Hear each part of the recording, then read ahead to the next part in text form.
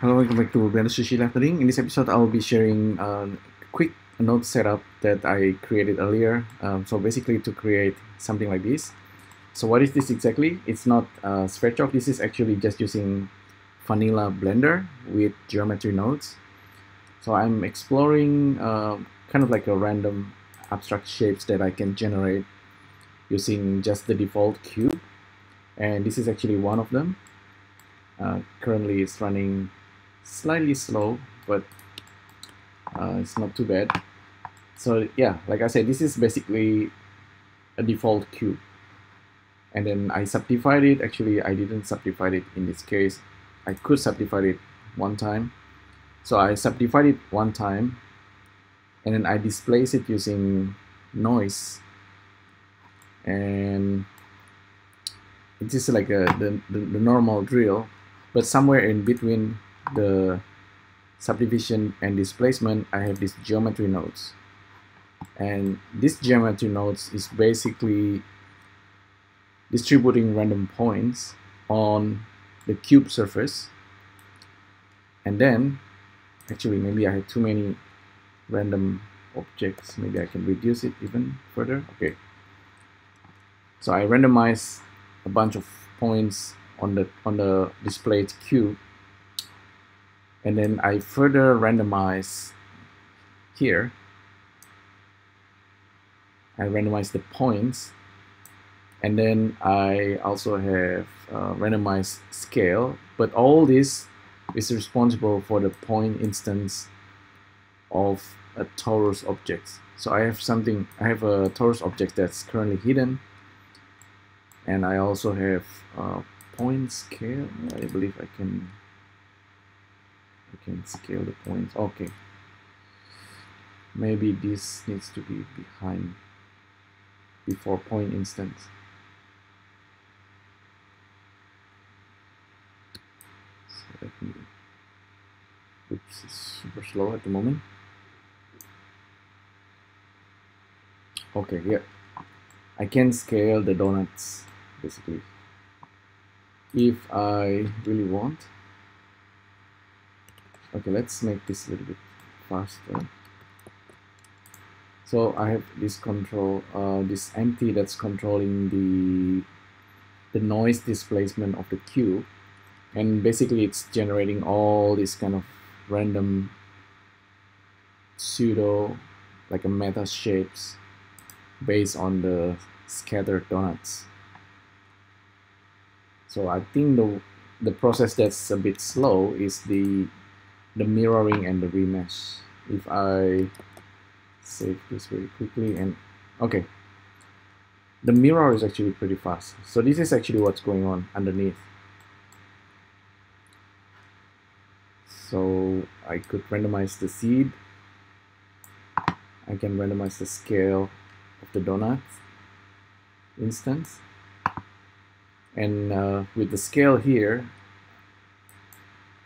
I can further adjust the shape of the donuts. It doesn't need to be the donuts. It could be like Suzanne head as well.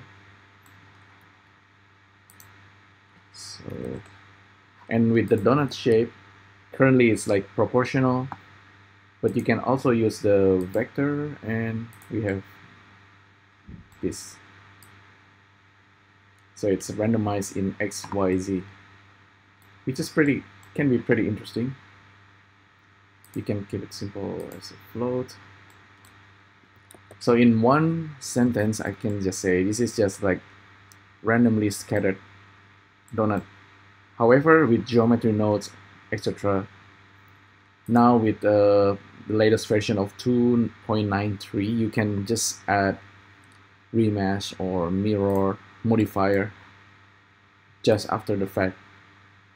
And I think this is really powerful if you are really like me, like to explore shapes to whatever you're doing. And you can, with remesh, you can actually smooth shading. You can in fact add another displacement after this if you want to add more details to the shapes. You might end up with something that's interesting. So I'm using the donut. So in this case, it's like, imagine like you have like a bunch of donut dough and you just put it together, you know, like to create a really weird random shapes. And you might come up with something, and it could be like a start for your character sculpt, or like a monster or demons. Yeah, the donut shape is of course very interesting because it has like a hole. And what's really powerful is with this method you can instance bunch of different collections of objects, right? It's not just like a single donut. So in this version of Blender 2.93, I cannot install Sverchok nodes yet, but maybe in the near future. But however, so like I said, not necessarily we need to use this donut. We can use a box or Suzanne or something simpler, or like something like the cylinder. This also can be interesting because it's like a pipe.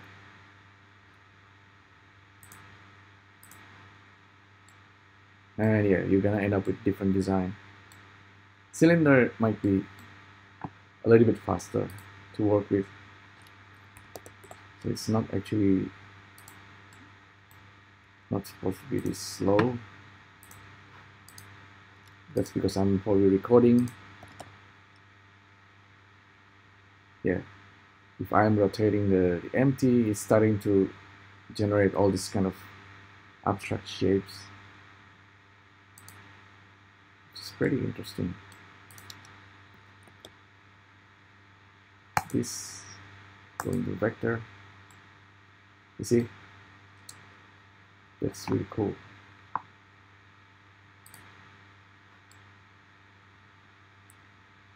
Yeah, so give this a try yourself. Like I said, this is just using vanilla Blender, and I started with just a basic default cube that has been subdivided, and then I have, of course, displacement noise, which is just the basic. I could change this to Voronoi. Wow, look, we have something completely different altogether. This point scale can actually scale the height of the cylinder like that. All right, so yeah, give this a try yourself. Hopefully this is interesting. Currently point distribute is actually working on just the surface of the cube, right? Perhaps you can somewhat find a way to scatter points as a volume inside the cube. This is just the outer part, but this is fast and it's quite nice already.